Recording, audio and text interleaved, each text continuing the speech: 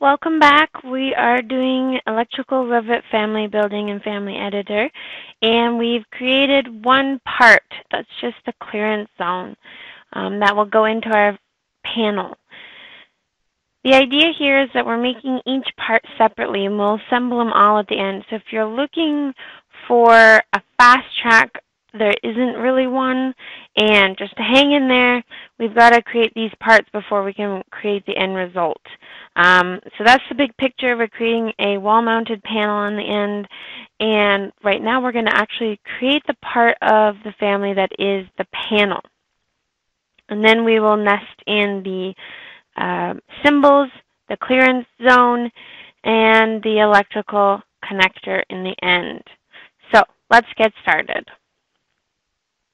First, we're going to create a new family, and it's going to be an electrical device, or electrical equipment, I should say. And as usual, our reference planes define the insertion point of the family. I guess I should say that by insertion point, I mean the point at which it comes in the project when you place that family. It's going to be at the intersection of those two reference planes. So, first, as usual, we'll need to create some reference planes that define the structure, and we'll be doing this the same way we did the first one. And if you didn't see our first video, you can go check it out, part 1.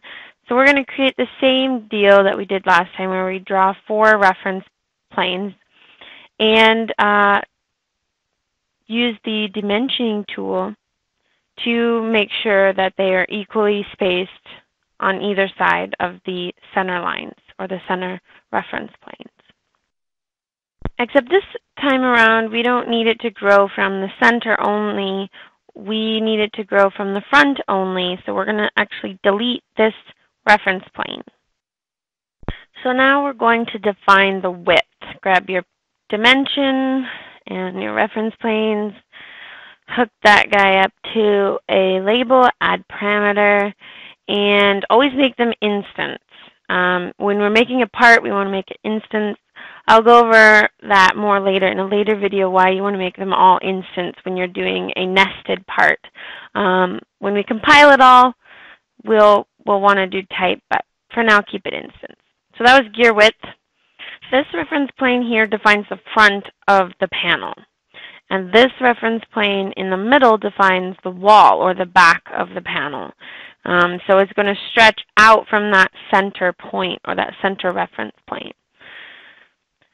So let's take a look at the left elevation. I'm going to click on left elevation and draw a reference plane. And then we're going to actually go to the front view and grab a dimension and dimension it to the reference level. Take that dimension, hook it up to a label. We need to add a parameter. We're going to make this gear height. Again, instance parameter always for parts. We'll check out the family types. Here we can sort of flex the muscles we built. If we type in 18 inches for the width and 48 inches for the height, you'll see that this jumps to be the height that we just defined it, so we can flex those muscles. So I'm going to check out reference level again, and we need to define the depth. So hook that one up to a parameter. Whoops, not gear width. We want to define a new one. This is going to be gear depth. Again, make sure it's a instance parameter. We're going to create an extrusion, and just like we did in the last one, make sure all those padlocks are checked so that they're aligned to the reference planes. Go ahead and click green check. We can check out the front, and it is not aligned to the height, so we'll need to align that to the height. Click the padlock, and now we have ourselves a basic box. So let's see how about flexing these muscles. You want to always flex these muscles to see if it works correctly. That's how you know it works. So now our depth is 8 inches. We want to see if it grows only in one direction. 2 feet grows out. Let's try 8 inches again, and there we go. It's functioning properly. Okay, so next we want to create a panel name in 3D text that appears on the front of the panel so that when you're in 3D view, you can see it right here on the front, the panel name. So we'll do that with model text, but actually let's window tile so that we can see everything or a couple different windows at once. So here's our plan view. Here's our reflected ceiling plan. We don't need that. And let's get some model text. We'll type in just XYZ as a placeholder. And it's important that this text is center justified, not left justified. So we'll make that center and then get our align tool and align that text in both directions.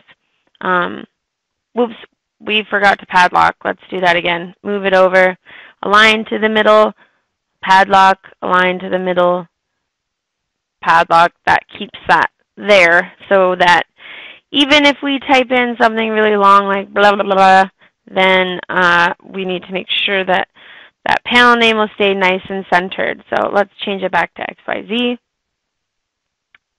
Or actually, let's check a really long panel name and see what happens. So that's what happens. It stays nicely centered. And now we'll change it back to XYZ. So next, we'll need to assign this to panel name. That way, when someone types in panel name in their project, it will show up as that parameter. So I've made this a foot deep, and we have a slight problem here, and that is that my panel board is growing opposite direction of the wall. So I'm just going to drag this reference plane forward, but the only problem with that is that the model text is now buried inside of our panel. Even if I unlock this padlock, it doesn't bud. We need to edit the work plane. So if I click that, our only option is one reference plane, so we need to pick a plane. Go ahead and click OK, and we can pick the plane that is the front wall. And now you can see in the floor plan view that it is actually in front. Just need to realign these like we did before, make sure that the padlock is checked, and we should be good to go.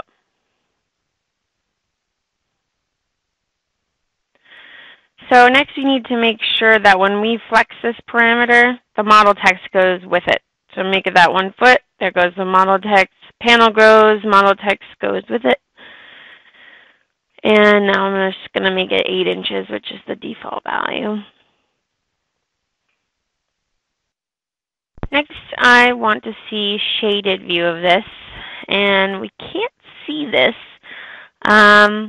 So let's make this blue. So we're going to create a new material, and we're going to make this material for the panel name text. And I'm doing that so I don't mess up the default view, and make this blue. That way it'll stand out better. I'm just going to make all the different surface pattern, shading, and cut pattern. I don't think we need to really bother this cut pattern actually. But it's still not showing.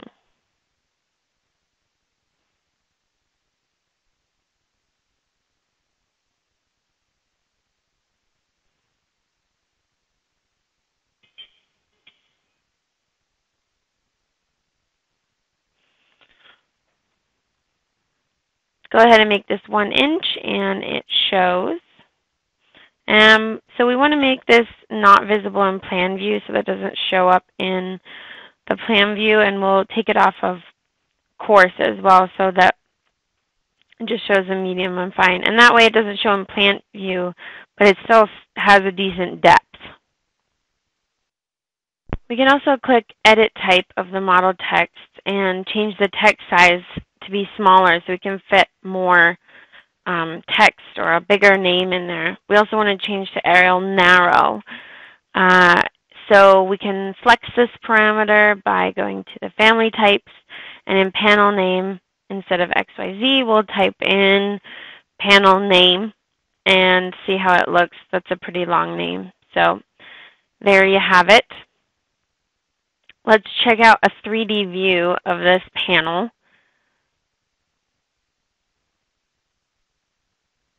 And we'll want to see it in color. And there's our panel with our blue panel name text. So let's close our extra windows and save this. This is going to be a part.